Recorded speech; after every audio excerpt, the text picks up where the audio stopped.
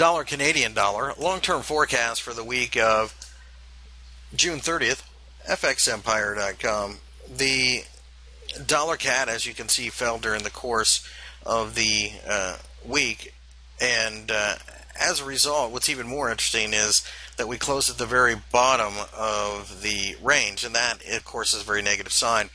The thing about this market is that the Canadian dollar is highly leveraged to what happens in the oil markets, and oil does look like it's ready to break out to the upside again. However, having said that, the Americans are drilling more of their own oil these days, so that correlation's breaking down a little bit. So what's going to be interesting is to watch this area here.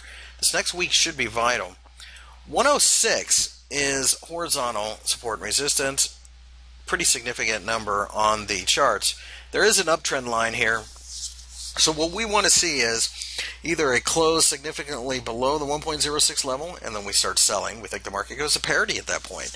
On the other hand, if we find a supportive candle here, we could probably bounce back up to the 110 level given enough time. We are not ready to take a position yet, but this next week, by the end of the week, we should have some clarity in this market. We'll see if this holds. If this uptrend line holds, we should continue to go higher and higher.